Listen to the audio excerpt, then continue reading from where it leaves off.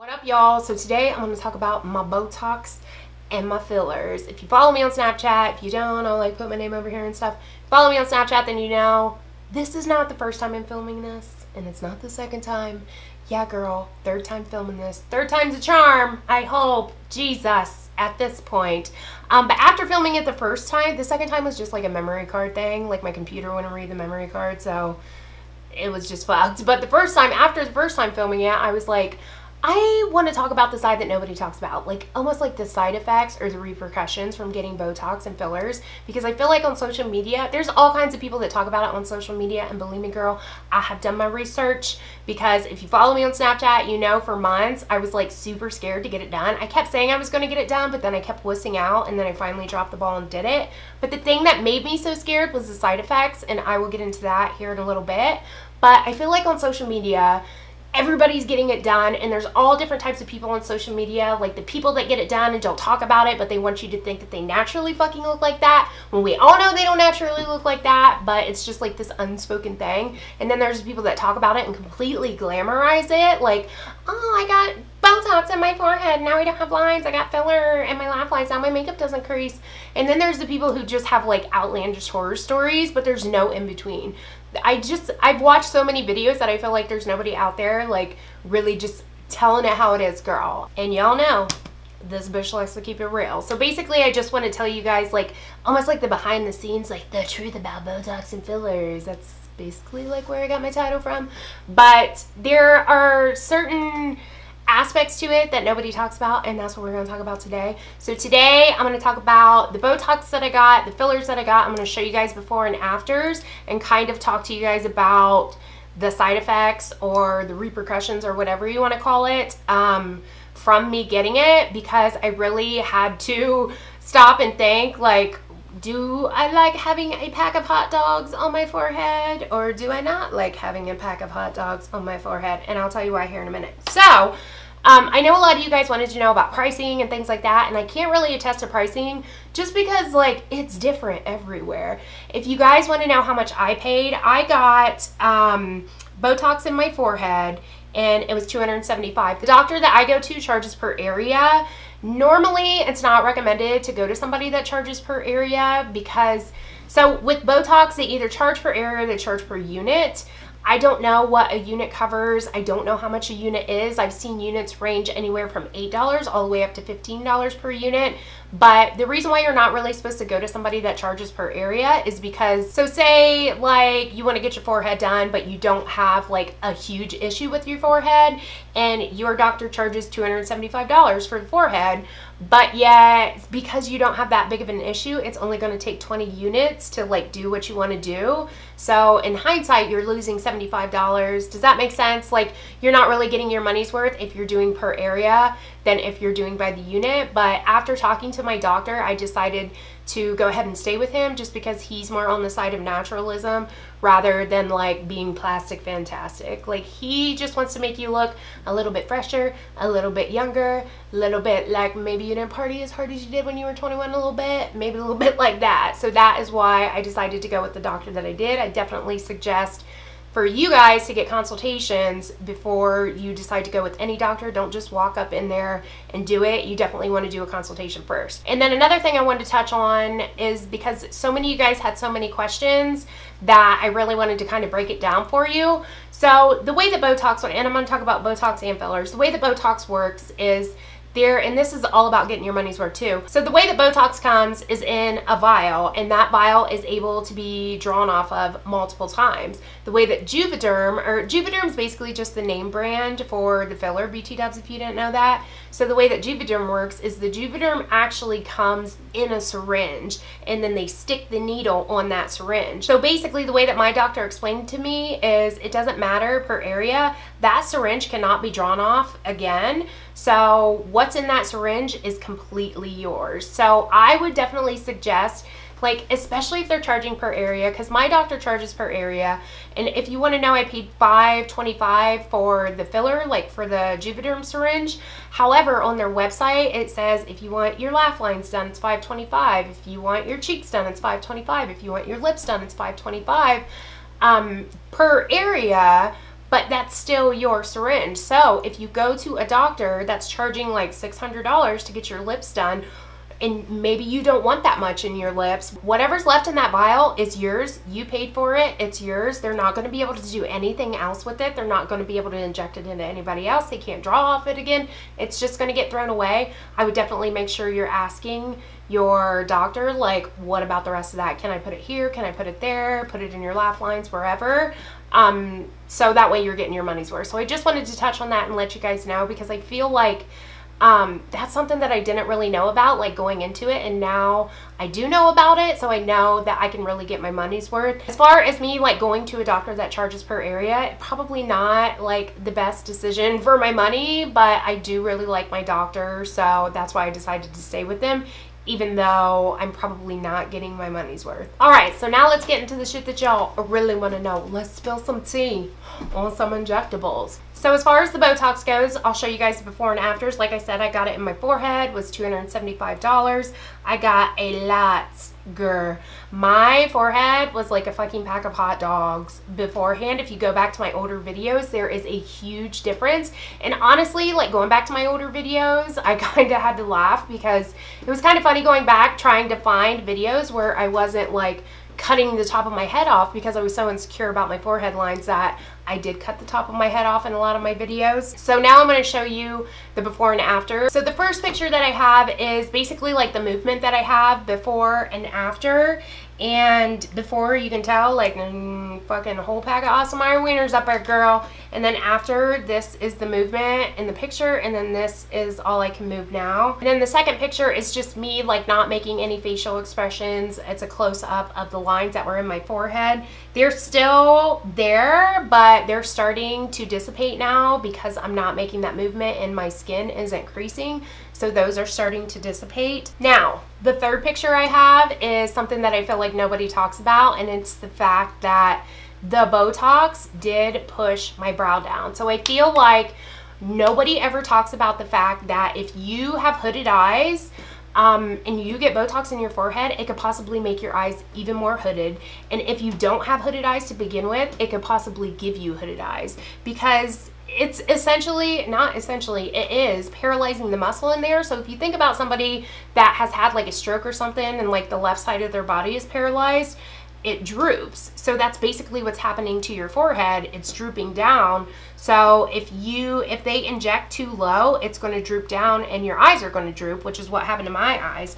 So this picture here is the before of what my eyes look like, and the after. I mean, you can tell such a huge difference, especially towards the center of my eyes, like where it droops down. Because you guys, my eyes were like this before, and now it's like drooping down. And I am gonna be straight up, it has been a pain in the ass to try to fucking like basically relearn how to do my makeup again, because my eye is a completely different shape now. If you're somebody that has smaller eyes, I would definitely suggest like just giving it a lot more thought, because it's going to make your eyes look even smaller. Because as you can tell from the before and after, like my eyes look smaller than they used to. So, and it may not even be something that, you know, a lot of people are going to be able to tell the difference, but I can tell the difference on myself, and, you know, you might be able to tell the difference on yourself. So I will give you a little tip from my research and from what my doctor told me. If you do not want it pushing your brow down, so here's my brow line right here. As long as the injection site is an inch or more above your eyebrow line, which my doctor told me a centimeter, but I really feel like it's an inch, because he went with the whole centimeter thing, and it did like droop my brow down a little bit. So I would just stick with an inch. As long as where he's injecting at isn't an inch, or is more than an inch above your brow line, then you should be okay. But again, my doctor said a centimeter, and it still like pushed mine down. And I made real sure that I was very adamant about that when I went to the appointment. Like, dude, I don't want to have mammoth brow. Like, I don't want my brow being pushed down. I already have hooded eyes. I don't want them to be any more hooded. So we did that. Then, because he was so selective about the fact that, you know, I didn't want my brow being pushed down, he was very selective about where the injection was. This brow for probably 2 weeks was like, clear the fuck up here, because I had a line over here that, or was it over here? The line over here was lower down than the line over here. So I ended up going back and having him do like a couple more injections just to like physically make this brow droop a little bit lower, because girl, it was like this. Like, I'm not even kidding. It was like this. So I just want you guys to be aware of that. Like, I feel like nobody talks about that. Nobody talks about the side effects. Nobody talks about the fact that, yes, it can push your brow down. And if you don't have hooded eyes, it could make you have hooded eyes. And then you have to learn how to do your makeup again, just like I did. And I'll be real honest, I'm probably not going to wear winged liner. I haven't even tried to do winged liner on my eyes yet, because I'm a little bit scared that it's not going to work out and I'm never going to be able to wear winged liner again. But even though, with all that being said, it's totally worth it to me, because I was so fucking self-conscious about my forehead, about the lines in my forehead. Like, I found myself staring at everybody's forehead to see if they had lines in their forehead too, and it was just crazy. I was very insecure about it. Okay, so those are kind of like the downsides as far as like the Botox goes. When it comes to the filler, so I got filler in my laugh lines and I got a very small amount under my eyes. My doctor only uses Juvederm as a filler, and he told me that he did not feel comfortable putting Juvederm under my eyes because it's a very thick, dense filler, and it can actually make your under eyes bubble up because it is such a dense filler. He did inject here and here and put a very small amount in. I'll show you guys the before and after of that. So this is the before and after of my before, like I was smiling, and this is what my under eyes look like before, and then this is what the bottom is, what they look like after. And the reason why I bring this up is because there are doctors out there, which my doctor even told me, there are doctors out there that will put Juvederm under your eyes and it'll bag up, like you basically have bags under your eyes. That's what it'll look like. They do have something that they can inject in there to dissipate it if you're not happy with it, but I'm pretty sure they charge you. So they could in turn fuck it up and then turn around and charge you for it. Do you know what I mean? So I just make sure you're not letting any doctor put Juvederm under your eyes. If he is, you really want to talk about like the placement and where he's injecting it at, because it can make your eyes bubble up. As far as the laugh line filler goes, I feel like nobody talks about the fact that filler in your laugh lines can give you the appearance of weight gain. So a lot of people nowadays get filler in their laugh lines to alleviate makeup creasing there, especially people who are like bloggers and vloggers and, you know, like beauty gurus and everything else. But it can give you the appearance of weight gain. It can make your face look a lot fuller, which, you know, in hindsight, a fuller face is more like youthful looking, and that's why a lot of people like it. But it can make your face look full to the point where you're gonna look like you gained weight. And I will spill a little bit of tea. I'm not gonna name names or call anybody out, but there is a certain influencer, I'll say, that has had a lot of filler in their face, and they've actually been, I don't want to say like accused, but a lot of people are saying that they've gained weight, when in all actuality they haven't gained any weight at all. It's because they have so much filler in their face, it's making their face look chubby and making it look like they've gained weight. So you just need to be aware of that. Talk to your doctor about it, especially when you go to the consultation. Just talk to him about the fact that, is it going to like blow my face up? And I talked to my doctor about that, which is why I still, like when I smile, I still have creases. When my face is like at a standstill, there's still creases, because I didn't want it to blow up. Do you know what I mean? Like, I didn't want my cheeks to be any puffier than they are. So I'll show you the before and after. This picture is the before and after of me making the exact same facial expression, and you can see like in the after picture just how puffy my cheeks actually look. And in this picture, like my face is a little bit swelled up from the injections, but that is just how it looked like directly after. It did go down a little bit, thankfully, because I was like, oh my god, I look like fucking chipmunk cheeks.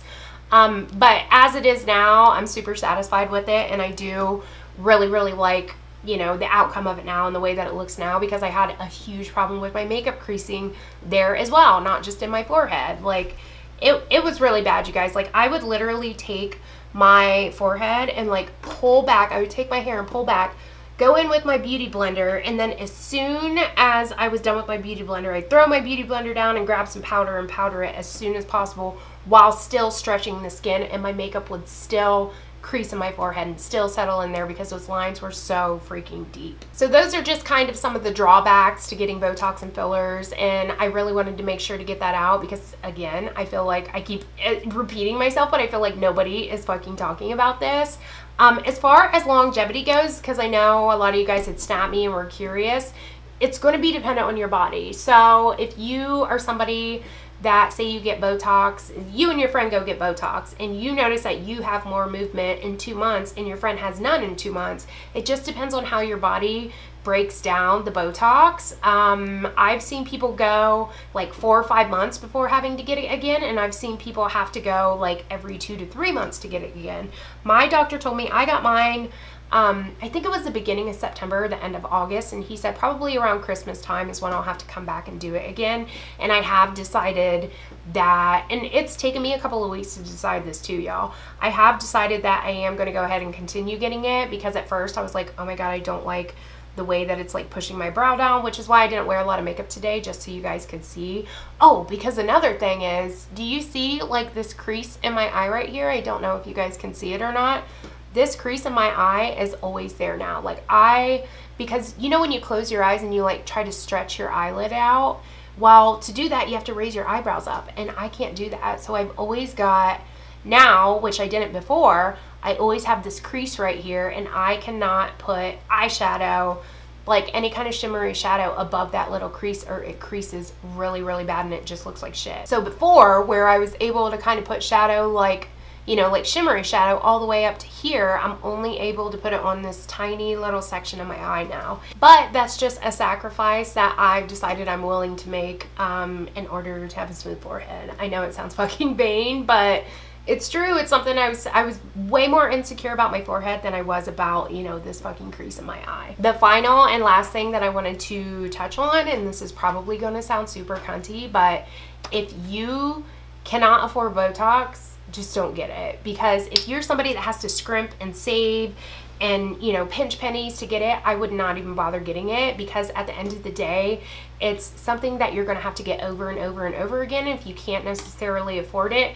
When you get it the first time and you fall in love with the results, you're going to be like stressing yourself out trying to find money to get it again. So I would say until you're financially stable enough to afford it, you know, the re-ups, and afford the initial injection and afford the re-up injections, I wouldn't even worry about it.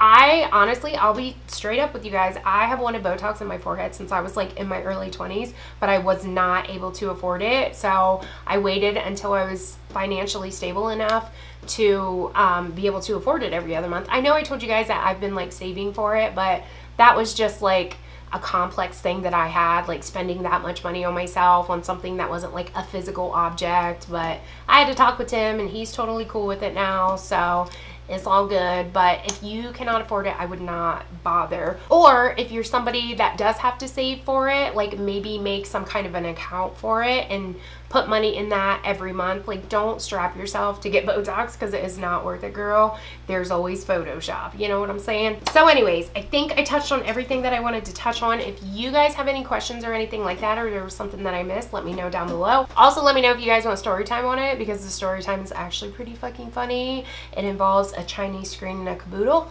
So if you want to hear about that, do let me know in the comments, or you can just say what's up in the comments, because I love talking to you guys in the comments. All y'all newbies around here, my old crew, can tell you guys I always talk to you guys in the comments. I love talking to you in the comments or Snapchat. You can always follow me on Snapchat. I love being on Snapchat. I basically use Snapchat to vlog with. I'm on there pretty much every day. I do a lot of ranting and spilling of tea and gossip and things like that on Snapchat.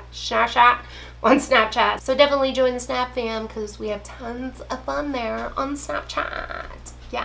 Anyways, okay, so I think that's all I wanted to say. So I'm gonna go. So thank you guys so much for watching. Like and subscribe if you're not. Follow me on all my social media, and I will catch you guys in my next one. Peace.